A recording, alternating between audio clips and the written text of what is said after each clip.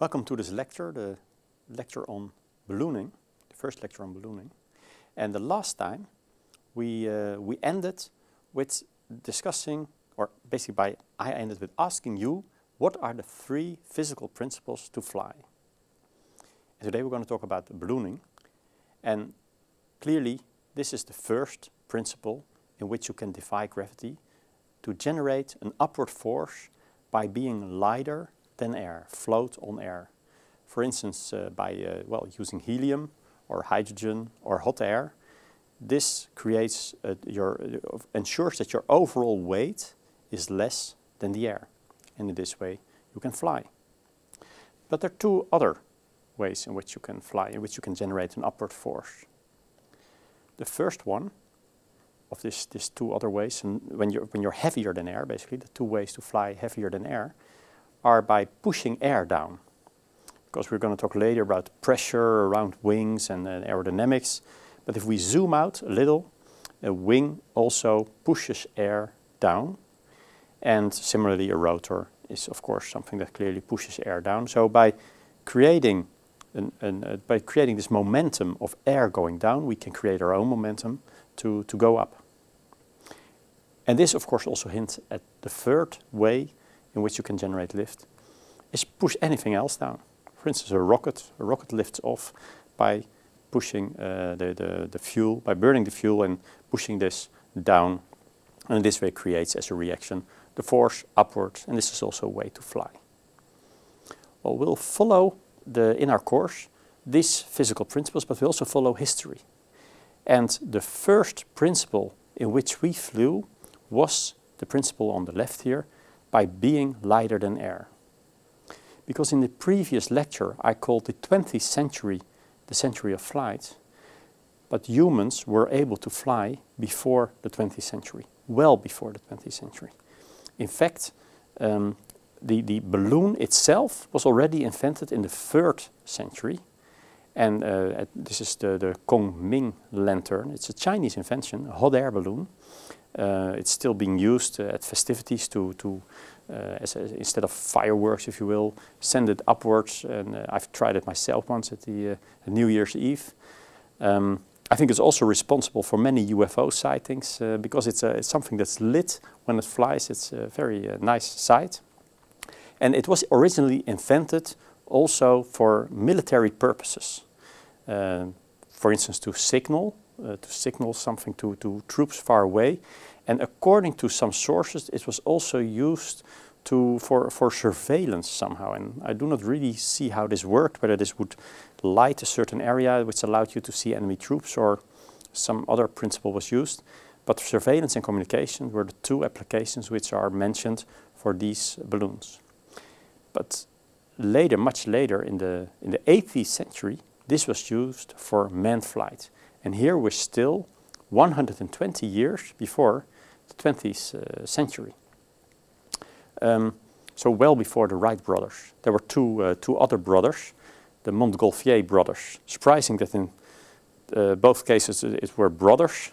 In the old days, sometimes people called 2 men that were living together brothers, while they were not really brothers, but the Montgolfier brothers and the Wright brothers were really brothers. And they are also sides of a character which together work really well. One of them very creative and many ideas, and the other one more orderly and structured and trying to see whether it was really possible and calculated. And this combination often works very well. Their father had a company in paper, wallpaper if I'm correct, and their first prototypes were indeed made of this wallpaper indoor and showed the principle that it was possible with hot air to fly, even though they themselves thought it was not hot air, but it was some specific gas which came out of fire, which was lighter than air, which allowed them to create lift. And after these indoor experiments, they increased the volume and had ever more experiments outdoor. And one example, which was really the one but last flight before they really started achieving manned flight, was one where they used animals to experiment. They used a duck, a rooster and a sheep, as you can see on the slide here. And this was the demonstrations were by now already drawing large crowds. And this was a famous demonstration which was done to demonstrate that it was safe for humans to fly. And these 3 animals were not a random selection from the nearby farm. They were in fact part of a scientific experiment. They were, among other things, not just worried about what the vehicle would do, but also what the effect of taking off from the Earth would be on humans. Would it still be possible to breathe? Would it be possible to live higher than what we are normally used to? And they thought maybe there was some layer of oxygen which would follow the curvature of the Earth, which would allow them to breathe in mountains, but perhaps not when you leave the Earth. So they chose the duck because the duck is a flying bird, and this should always be able to breathe and live. And if the duck would die, then something was wrong with the vehicle. It was not due to altitude.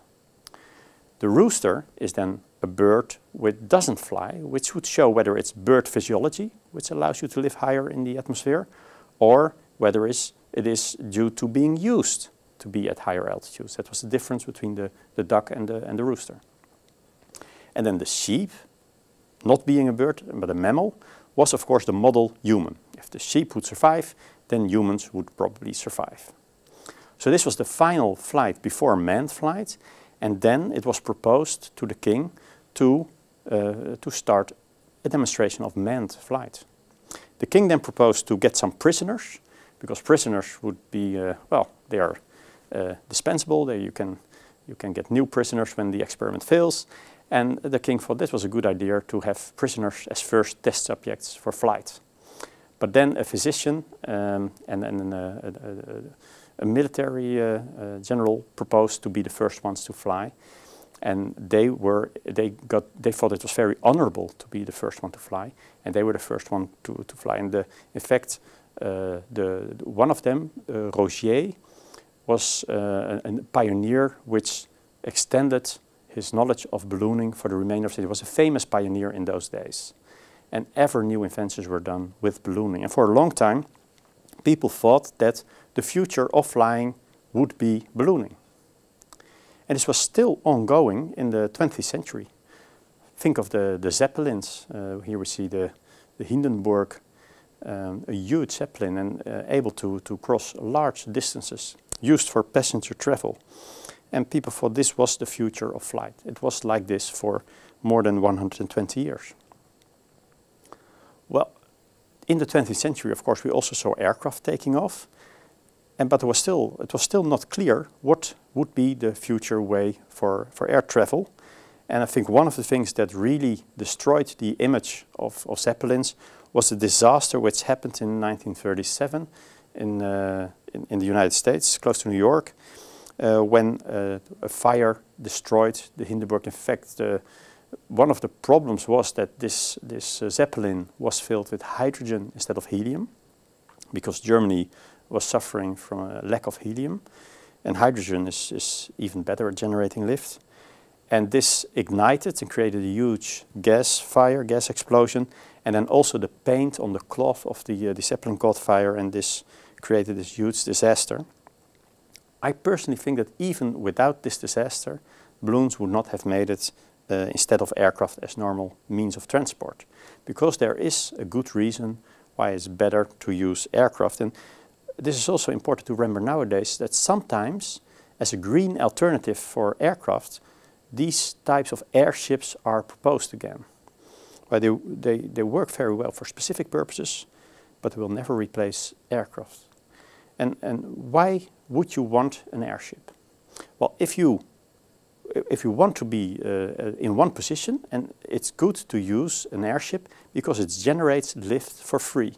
You don't need to burn fuel all the time to stay in the air. And another advantage of ballooning in general is that if you use, for instance, helium or hydrogen, you can get really high. A weather balloon can get higher than an aircraft. But there are clear disadvantages. The huge volume that you need for balloons means that they generate an enormous amount of drag as soon as you have some forward speed. And this means it only works if you fly really slow, because if you fly fast, as drag increases quadratically with speed, you will have to burn a lot of fuel for moving something through the air, despite the fact that you get the lift for free. Well, because the history of flying started with ballooning, we also start exploring the principles of flight with ballooning. And this area of aeronautics is called aerostatics. So in spite of aerodynamics, where we are moving through the air and the air is moving around the aircraft, we first look at generating lift while you aren't moving. And this is called aerostatics. We have a number of questions for you to ask yourself, and hopefully you will be able to answer all of them after the course on aerostatics. So, first question, we see both types of balloons, both helium and hot air balloons, still flying today. So, which one provides more lift? And if you think about the helium balloons, you might think of party balloons. Well, if party balloons also generate lift, how many party balloons can you safely carry before coming airborne? This, if you know aerostatics, you will be able to calculate it. Another question is, if we have a balloon, take for instance this party balloon, it's easy to understand. We look at this party balloon, its volume remains constant. It doesn't get larger or smaller. At a certain time, it remains, it keeps its volume. And this is because the forces inside and outside are in equilibrium. So the balloon doesn't get larger, doesn't get smaller. There's an equilibrium of forces along the surface. Well, if there's an equilibrium of forces along the surface, why does a helium balloon then go up? How does it even know what is up to begin with? And final question is, how could you calculate what altitude you can reach with a balloon? For these questions, you need to know the principles of aerostatics. You will be able to answer these questions when you know aerostatics. Before we start looking at the laws which govern aerostatics, we have to look at the gas law. This plays an important role in aerostatics, obviously. And the gas law you may have learned in this form. Pressure times volume equals the number of moles times the gas constant, and I've used a strange R here, but I will explain later, times the temperature in Kelvin. And this gas law is something you probably have learned in high school. It's used for many purposes. It's a very useful law, but not for us. Because if we are going to look at aerostatics, at the atmosphere, and at large volumes, and at moving air along a streamline, we want another type of gas law. We do not always, when looking at the atmosphere, we do not know the number of moles in the atmosphere or the number of moles that we want to look at. The volume, we need to define a bit of volume every time. So ideally, we would not want the volume or the number of moles to be present in this formula. So the first thing we're going to do is to derive a gas law without these two, if you will, annoying variables, the volume and the number of moles. We will use the volume occasionally in the balloon, when we talk about the inside of the balloon, but especially when we talk about the atmosphere, we'd like to get rid of it. And for this, we have a different gas law, which we will derive starting our normal gas law. So the universal gas law is pressure times volume is equal to the number of moles times the universal gas constant, which I draw as a sort of curly R, times the temperature in Kelvin, is not exactly the law that we want. We said we want to get rid of the volume and of the number of moles.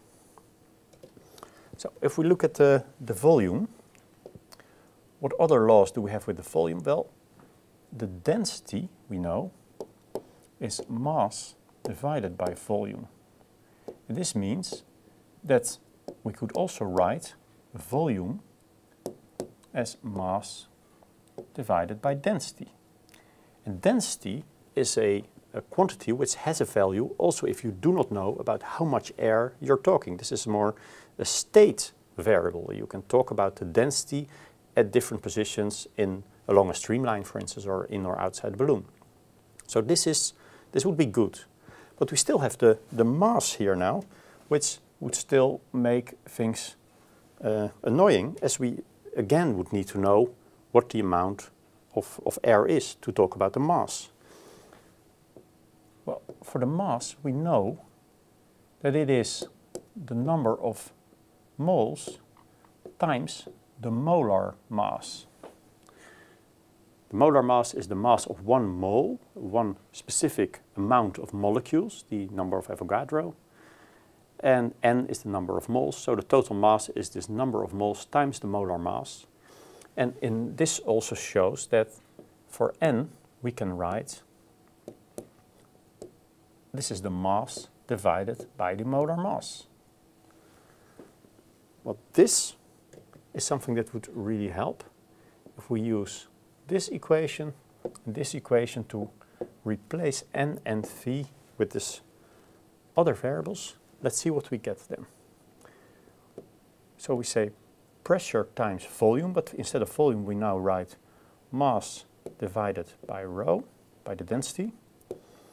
This equals the number of moles, but for that we write the mass divided by the molar mass. And then times the gas constant and the temperature, and this remains unchanged. What we now see is that we have the mass on the left and right side of the equation. So if we divide both sides by the mass, we get a different equation, which has now become independent of the amount of air that we're talking about. The pressure divided by the density is the gas constant divided by the molar mass times the temperature. And we can also write this as pressure, the P, this should be the P, pressure equals rho times R divided by the molar mass times temperature. And a special trick now becomes that if we talk about a certain gas, then this remains constant, and we call this our specific gas constant.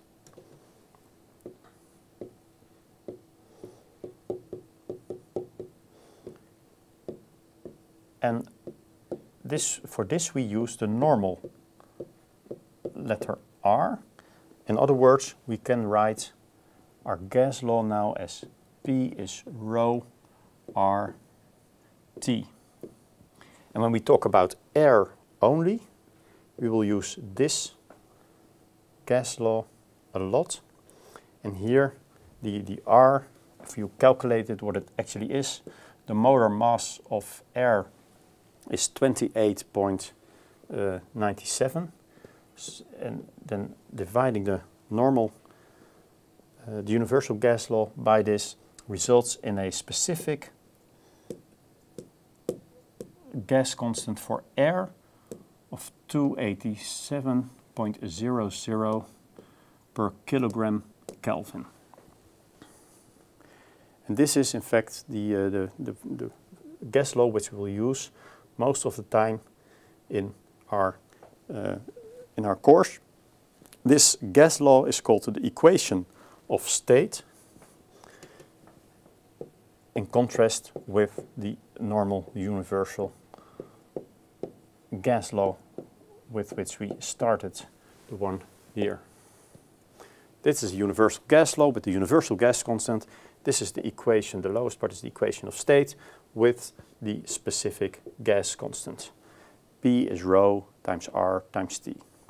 When we talk about balloons, we still have to deal with different gases, so there we will occasionally use this version of the equation of state, where we do remember that RR is actually the universal gas constant divided by the molar mass.